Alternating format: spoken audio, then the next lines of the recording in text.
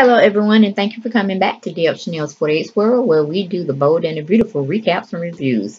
Yes, we're going to be going over the one that aired today, Monday, the 29th at 1:30 Eastern Standard Time, my time zone here in Atlanta, Georgia. Yes, let's get right on into it. Of course, we're capping off from Friday's episode, and Eric and Steffi are still begging Thomas to come back. And Thomas asks his dad, Rusty Duster, Ridge, as y'all know him, does he feel the same way? And Ridge just look, he said nothing but like, oh, you gonna put me on the spot in front of everybody. Oh, okay, that's what you really gonna do. So he didn't really say too much, but he was like, yeah, we need you, we did it, whatever. And then Tom looking at him like he's crazy. Anyway, move from there, we go to Saul. Saul is trying to convince Sally that they don't need Thomas. Thomas is just a distraction. We don't need him. I got some money saved. I can float us for a couple of weeks. I'm like, Saul, what a couple of weeks gonna do, baby? It's gonna fly by just like summer and winter, okay? Saul's just too much. They need to find him another love interest or something. But anyway, Saul, he's just real salty. He just don't like Thomas coming in on the white horse and, taking charge and getting everybody back solidified. I'm like, honey, Saul, he taking care of your finances as well as um your love and your life, okay? You need to fall back. Okay, Saul said they need to partner up together. He got a little money saved and 100K, but it's a little sum. I'm like, Saul, sit your butt down and just face it. Thomas is the better man, and he's not snobbish and this, that, and the third. He really wanted to help. He stepped in, and he's really in love with Sally. So I'm sorry. I guess money, power, and just a handsome built body of a man just, put you to the back burner. But if she was looking for intellect and nerdy and this, that, and the third, you would fit her bill. But she's not looking for you, Saul. She's not checking for you, boo. Okay, then we go to Maya. Maya is showing the maid her really, I want to say adoptive, because she wasn't adopted, but she was surrogately used by letting her husband have a sperm and placed in one of her sister's eggs. So whatever y'all want to see it, but she's showing the maid her daughter that was given to her by her sister. And she says like, oh, she's so cute, this, that, and the third. I'm like, Ma, you don't get your butt home, you ain't gonna have no daughter. Cause Nicole gonna be done sold you up, done put papers on you and want her daughter back, okay? But moving on from there, then we have Vivian and Nicole are watching Lizzie. And Mama Vivian is trying to console Miss Nicole that, it's unfair, you're right, but, hey, you did bring joy into the world. And she was kind of almost feeling like that, I guess Nicole and Maya need to share Lizzie. Like, Maya ain't talking about sharing.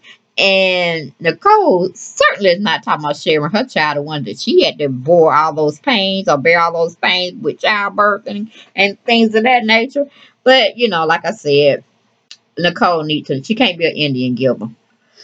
Whew. So we move on from that situation.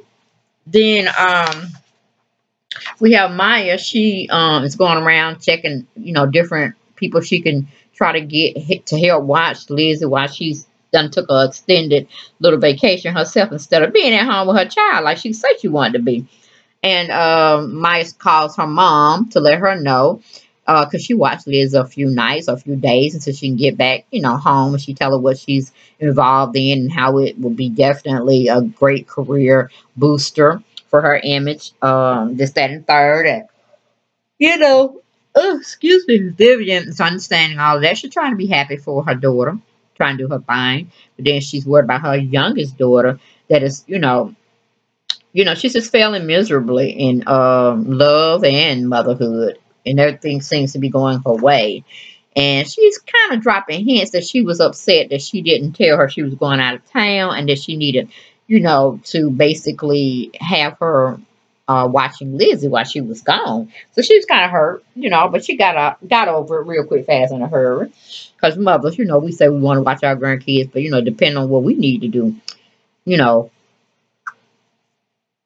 excuse me, which will determine whether or not we can actually do it. And the situation that Miss Vivian is in, she's torn between both her daughters. So that's going to be a hot pickle if the writers have anything to do with it. But her upcoming characters part she's going to have to play as the dutiful mother, trying to be mothers to both children, and then her grandchild, which is stuck in the middle. But honey, we all know that when Mr. Julius come in, it ain't gonna be no question of where that baby should be going. So I can't wait to see what the writers do in that facet. So then we go to Nicole takes the phone from her mother, and pretty much she tries to act like a mother and chastise Maya, her older sister. And I'm like, girl, you're doing too much. You're running on emotions and it's not warranted. And even Maya picks up that Nicole has a little attitude in her voice, sort of like the attitude when Nicole first came to town and realized that, you know, Maya had turned herself into a female instead of being the male that she was born to be. So, you know, she's going back in time trying to say, wait a minute now, hold up. She kind of sounding like that person, and I'm not real comfortable with her sounding that way with me over the phone. And then, of course, Rick tries to tell her, you know, she's just being overprotective. You know, she's tired. She wants to see Lizzie. And, you know, they'll be going home shortly. And that Liz is in good hands. But, you know, you got Nicole trying to run down the whole scenario. Like, why you ain't watching your child? This is not good parenting behavior. You said you wanted a child, but you're not here with her because I'm here with her. And everybody else is holding on to her. Why you ain't here? You trying to put the job of modeling before your daughter? You know, just it's going on. And we all know where it's coming from. And Vivian looking at Nicole like she crazy. Like, girl, are you really doing that at this time? So anyway, what's her name? She finally get a phone back to um, what did she? I can't remember how the call ended, but Vivian was talking back to Nicole about, you know, her tone she had. Oh, you know, over the phone with her sister. So this is what it is. And then she, like I said, she was talking to Rick, meaning Maya, about the conversation she had that was weird with Nicole. She sounded weird, this, that, and the third. But, you know, like I said, Rick reassured her that it was nothing. The baby's fine. Nicole's fine. You know, just everybody tired. And he just really ready to get to sexing and loving. So it just is what it is. We move on to Saul again. Saul saying he has a modest amount saved. And Saul tries to kiss Sally. But she opts out because he has his eyes closed, like this is his first time kissing somebody. So he don't know. He's hoping he would hit the lips, but she just turned away and let him hit her cheek like a friend kiss. You know what I'm saying? And Graham walks in and she thinks she done walked in on something. I'm like, Graham, slow your roll. You already had your granddaughter almost going to jail for something that you had spearheaded. So, you know, it's nothing going on between them. Except for in Saul's mind and only in Saul's mind. Okay, then Thomas tells his dad, you want me to choose between family and company and love and my happiness with the woman that I choose to love? They're like, no. We ain't saying that. At least that's what Eric and Steph was saying. But really, Rich was like, yeah, that's what I said when I said it, and that's what I meant when I meant it. Okay, but no. We go to commercial, we come back. We have Myers trying to explain to Nicole why she had to leave Lizzie for work. Nicole is being very condescending, like I said. Nicole's just out of her damn mind is what it is. We move on to Saul. Saul tries to leave, but Sally tells Saul, thank you, but don't worry about them and Thomas' investment. It's going to be okay. It's going to be okay. I know it's going to be okay. Because Thomas got deep pockets. Very, very deep pockets. Okay? Then we have Ridge is responding to Thomas's questioning. He apologized somewhat to Thomas, but Eric and Stephanie are a little bit more reassuring with their responses back to Thomas, but not Ridge. Okay. Then we have Thomas is perplexed with he's just really perplexed on the tabling of the decision coming back to force the creators. He don't know if that's a good idea for him or not. Okay, even though he was wanting it because he was at home sulking about it and being melodramatic about it. But now we got it on board and it's put to him and he don't know what to do. Okay, so he goes on out. without telling the family whether he's going to be back on board with them or not. We go to commercial. We come back from commercial. We have Maya talks to Rick about the conversation she was having with Nicole. She tells Rick Nicole tried to make her feel bad about being away from Liz. Then we have Nicole is trying to talk against Maya to her mom. Nicole noticed her mom is worried about her. But what about Zende? And that's a very good question. Where the hell is Zende? Shouldn't he be going to get with Nicole to search for a second opinion?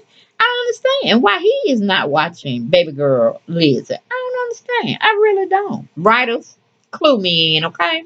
Then we go to Ridge and Stephanie. Stephanie is guessing what will Thomas do. He felt he left them without giving them an answer. I don't know where Eric went. I guess he went back home with Quinn. Who knows? And it's just small talkings going on between her and her dad. And of course, Steph is wanting him back at all costs. Then we go to Thomas. Thomas goes over to talk with Sally about his meeting with his family. We go to commercial. We come back. We have Nicole think she's being too emotional. Like, you don't think, Nicole? Do you don't think, girl? Okay.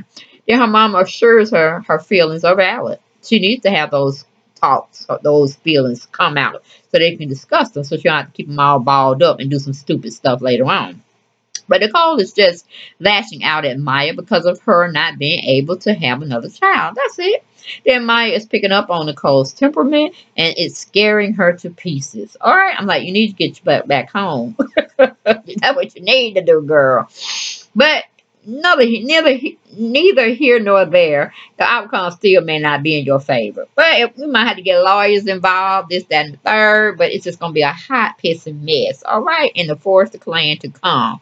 Then we have Nicole still has Lizzie in her arms. And she's thinking the unthinkable. Trying to take Lizzie from her parental parents, with no just cause. Only the cause being she cannot have another child, and she knows her rights as being the biological mom. But condescending, if she definitely had papers in place, I'm sure Carter dotted his I's and his crossed his T's. So I don't know if Maya would definitely have a leg to stand on. She'll do better, like her mother said. Share Lizzie. Share her, okay? Then we have small talk still going on with Sally and Thomas. And Sally's word that Thomas' family has made him to come over there and pull the financial plug, and send them on their way. But quite the contrary. Thomas tells Sally that he wants to be partners with her in business. And he's telling her he would love to be the lead designer, but he wants to be her business partner and take Spectre Fashions to another high level that they've never seen before. And of course, she's like jumping in his arms. He's spinning her around, and everything is just like coming up roses. But that's not how it's gonna be. That's not how it's gonna be. But I'm saying Tammy, if Thomas gonna step out on the wild side, he better come with it, and he better stay firmly planted. I mean, firmly planted over in Spectre Fashions, because it's just like the old versus the new. It's gonna be quite interesting to see what takes place thereafter this episode. Okay. But anyway, that was my take, guys, on The Bold and the Beautiful. Quite comical today, I tell you. Very comical. Enjoyed the whole episode. So I'll talk to you tomorrow. Yeah, I'll talk to you tomorrow for more Bold and the Beautiful, guys. Take care and blessings. Bye-bye.